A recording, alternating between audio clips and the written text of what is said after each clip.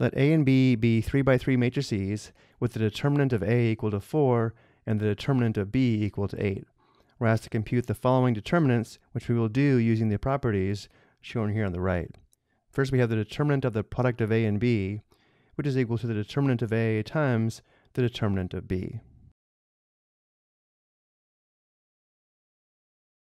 which is equal to 4 times 8, which is 32.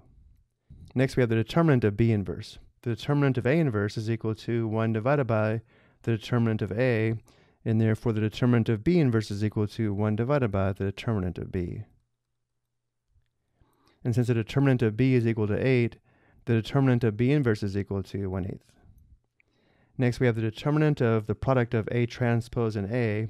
Because we have a determinant of a product, this is equal to the determinant of A transpose times the determinant of A. From here, the determinant of A transpose is equal to the determinant of A. So the determinant of A transpose is equal to the determinant of A.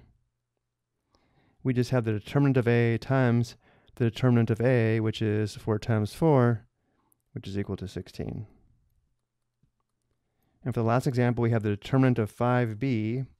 Going back to our properties, the determinant of CA, where C is a constant, is equal to C raised to the power of n, where n is given by the dimensions of the square matrix, times the determinant of A. In our case, the value of C is 5, so the determinant is equal to 5 raised to the power of 3. Since A and B are both 3 by 3 matrices, we know n is equal to 3. And then we have times the determinant of B. Well, 5 to the third is equal to 5 times 5 times 5, which is equal to 125. The determinant of B is equal to 8. 125 times 8 is equal to 1,000. I hope you found this helpful.